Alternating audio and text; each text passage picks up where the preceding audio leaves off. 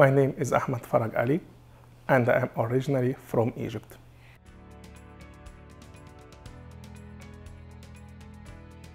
When I was 6 years old, I used to observe the patterns in nature around me, from the stars, from the planets, from even the environment.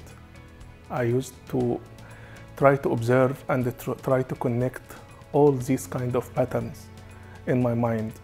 And when I was growing, my interest in nature and in understanding nature has been growing as well. So I started to give all my interest to physics and mathematics afterwards, to understand the nature at its fundamental level, because I believe that understanding nature at its fundamental level will make us understand much more about the varieties in nature.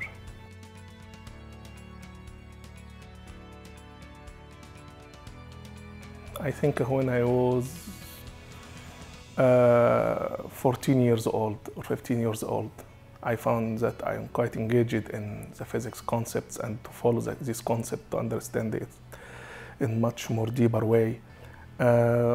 I started to follow the science communication books to get some idea, and then I started to read some kind of more technical book about physics and about mathematics, and then I decided to go to the university and the Faculty of Science, and from the first day I decided to study physics and to understand, in particular, the theoretical physics, because it combined physics and mathematics in just one frame.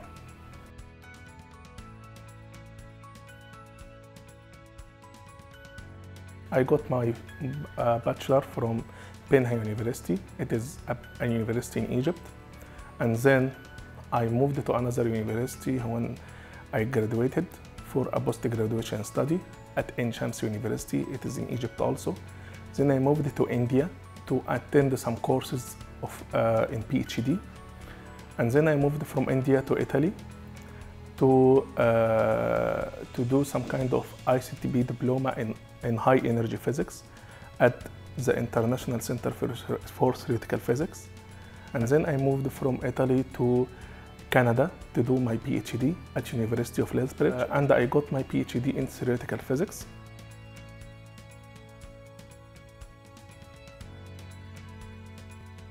I was having some kind of a deep intuition that reality is some kind of a simulation. I have some kind of personal experience about this. And by chance, I found some kind of video for quantum gravity research. It is called What is Reality?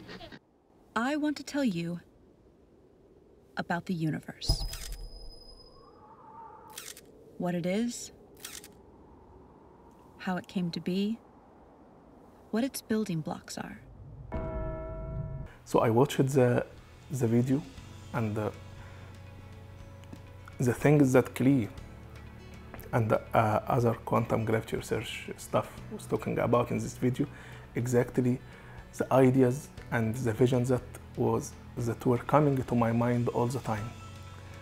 I see some people are thinking exactly in the same way that I am thinking about nature.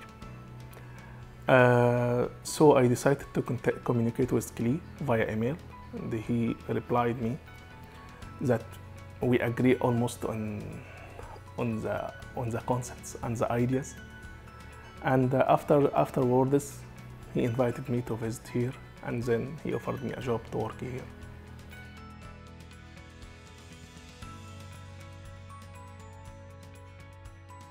It tries to tackle the fundamental problem of first principle theory of reality, to understand reality through quasicrystal geometry. As a physicist, I have also some kind of a personal experience through meditations. And from my meditation experience, I realized that the reality has some kind of structure as a quasicrystal at its fundamental level. So I find the quantum gravity research is the most suitable center which can help me to make this theory coming true.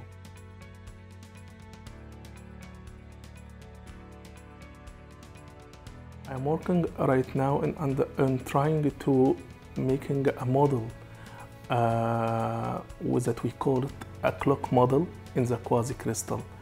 So we are focusing in a model of projecting the D6 lattice into the 3 dimensions, and in the 3 dimensions we try to make a simulations for how the time could emerge in the 3-dimensional reality.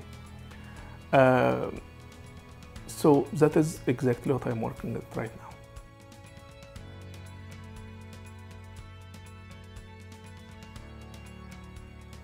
To understand the simple principle of reality, because I think the reality does follow a quite simple principle.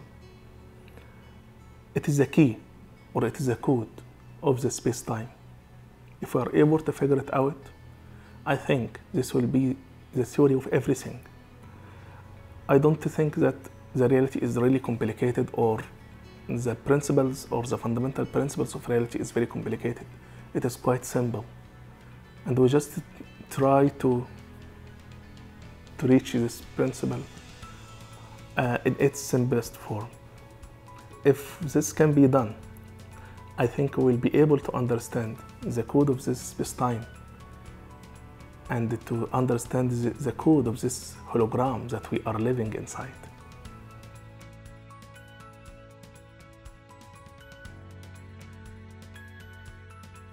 Understanding quantum is something that helps you to understand yourself.